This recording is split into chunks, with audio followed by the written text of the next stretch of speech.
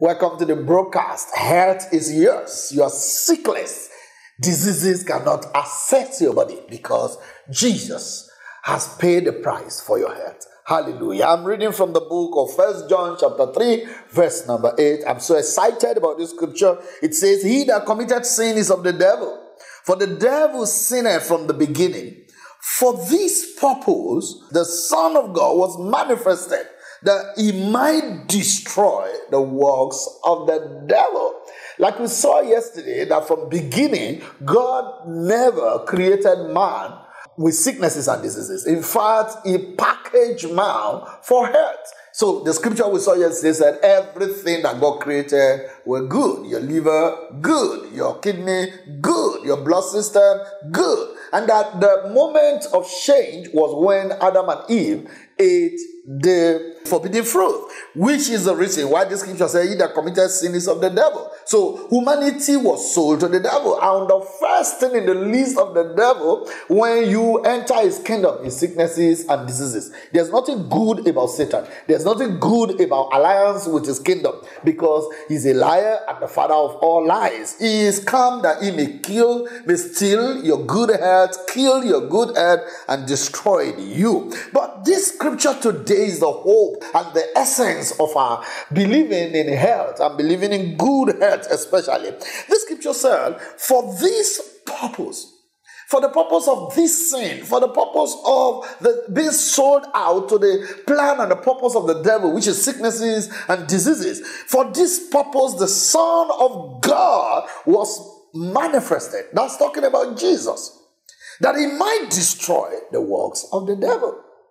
Jesus came to destroy fever, to destroy malaria, to destroy cataract, to destroy cancers, to destroy arthritis, to destroy diabetes. Jesus came to destroy hypertension.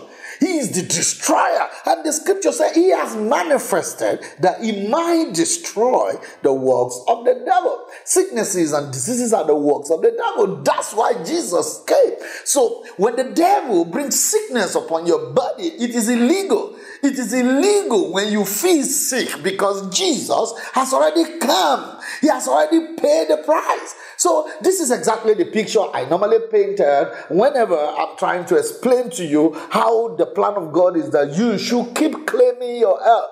Imagine you park your car in the street and you walked out and suddenly you were coming back and you met one strong looking, haggard or hard looking guy by the door of your car, and then you look at the guy and he's looking so strange and you are like, oh my goodness, what's this guy doing here? But the key is in your hand.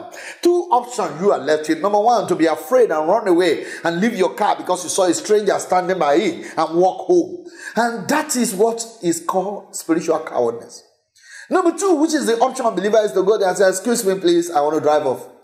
And the guy will give you a chance because you are claiming what belongs to you. So when you become shaken out and you feel sick and you're like, the devil has come, and you're like, oh, I've caught flu or I've caught COVID-19 or whatever, every time you feel sick or see something trying to tamper with your health, all you need to do is to say, in the name of Jesus, headache, you don't belong here. Hallelujah.